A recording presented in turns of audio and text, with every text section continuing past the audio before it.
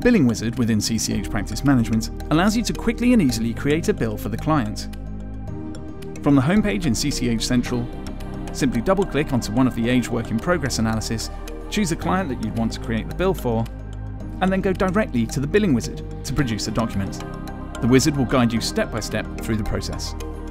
If you click on Next and move on to Stage 2, this is where you will tell the system how much you want to bill and how you would like to analyse that amount against the work that your practice has done and who has done the work.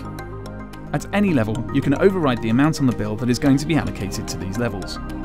You can also include any work in progress that will be carried forward, or whether you will write any amount off.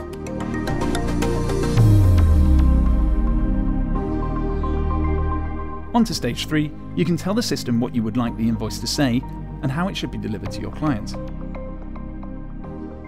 You have the option to post, email, or send the bill through CCH Central electronically. The system allows you to submit, authorise, and post the bill for different levels of authority.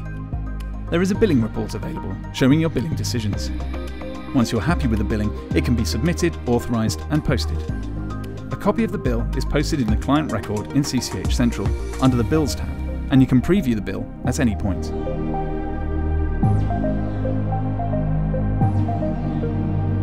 Microsoft Word is used to generate the invoice, so the design can be easily amended to suit your own style and design.